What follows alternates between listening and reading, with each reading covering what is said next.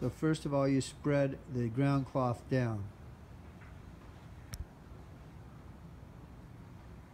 So you can open up the tent. Now the tent needs to be opened up, but you pay attention to how it's folded because it needs to be folded back exactly the same way. This is the main part of the tent. This is the cover that goes over the tent to keep rain from coming in, and the poles are in this bag. To fit in the tent bag, it needs to be folded back into thirds like this. So this is from the other angle. The sides are open, but you have to fold in the two ends to make it square so it will fit back in the bag. So this is one end, over there is the other end. You can see right across here is where it gets folded. And it's still folded here this way. There are 6 tent poles.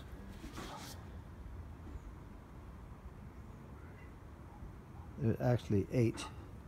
2 of them are shorter and will go across the top for the rain cover. This is how long the main tent poles are. Some of them are a little curved because somebody bent them. Next, these get slid into the tent slots, but all of them have to be put in when it is still flat before you raise the tent up.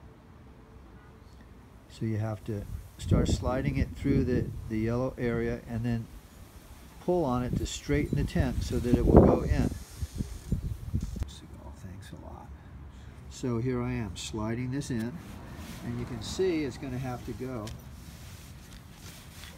underneath.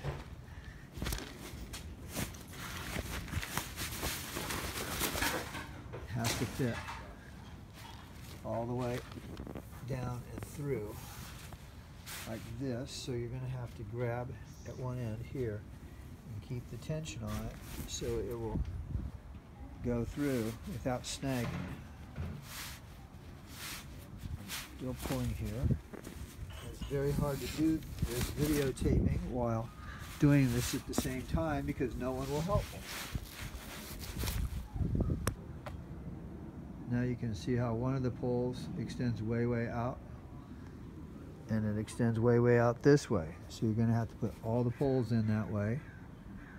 Then, once you have all the poles in and it's still flat, then you start to set the tent up. Here, on these corners where there's 2 tent poles that come in like this, one comes this way, one comes this way, you have to stick the knob in here and here. 2 different poles, and then you have to have someone at the other end also threading the ends of the poles into the thing that's just like this. But you have to be careful that you don't bend the poles and break them as you're doing it. So you have to pull, you have to get tension on this as you're setting it up. So all 6 of the poles have to go in it when it's flat before you try to raise the whole thing. Don't break the poles, don't break the corners of the poles, the tips.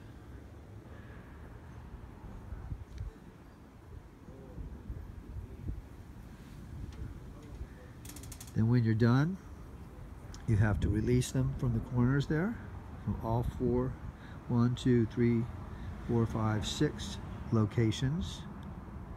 You release the tips of the poles. Let them be straightened out all the way, then you pull them back out and you fold them up. Make sure you have all the poles folded. They go back in the tent pole bag, and then you have to fold up the tent again. Make sure you clean the tent out with all the debris that people will track inside the tent before you fold it up. It's supposed to be ready for the next person, so it's not all dirty and filthy.